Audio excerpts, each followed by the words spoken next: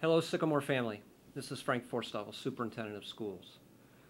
I know full well this is an emotional time for our entire community as we think very carefully about how best to open the 2020-21 school year. I get it. People are struggling. Your superintendent is struggling with this decision to make the very best option for our students coming back, considering the educational and the health situation we need to think about. We continue to work very, very hard to come up with the best plan possible moving forward. At last Wednesday's Board of Education meeting, I presented a healthy back-to-school 2020 plan that would give families a choice of a face-to-face option and a virtual classroom option. We received a lot of feedback at that meeting. We had a lot of attention at that meeting, and I'm grateful for the interest of this community, as we only want what's best for our students, our teachers, and our community.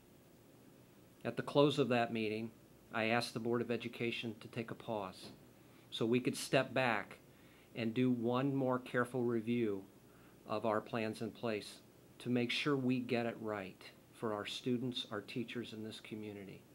So how are we going to do that? We're going to do it in a number of ways. First, we're going to continue our dialogue with the health professionals and to continue to review the relevant research and data around what is best for a healthy opening. We are going to continue to engage with our amazing teaching staff to get their feedback. This coming Monday, I'm going to meet with teacher leaders from across this district to get their feedback on what they believe would be the best things in place to have a healthy opening for our students. And finally, here's where you come in. You probably have seen in your email a survey which will allow us to get even more feedback as we further review our plans. And in that survey is our questions about asking you what your intentions are for the coming year, considering the plans we have in place. These intentions are simply that. They're not a final commitment. We will get that at a later time. I'm highly encouraging every parent in this community to take some time, review that survey, and to give us your best feedback possible.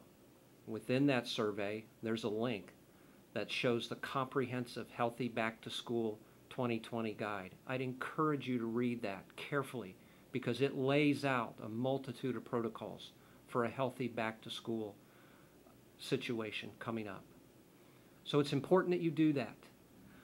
And we are going to review that data very, very carefully as we once again step back and look at our plans in place. And then next Thursday, we will once again meet with our Board of Education and figure out what our next steps are moving forward. Again, let me end with how I started. This is an incredibly emotional time. I am so proud of this community. We've received lots of feedback, but with every feedback that we've been given, one consistent thing resonates.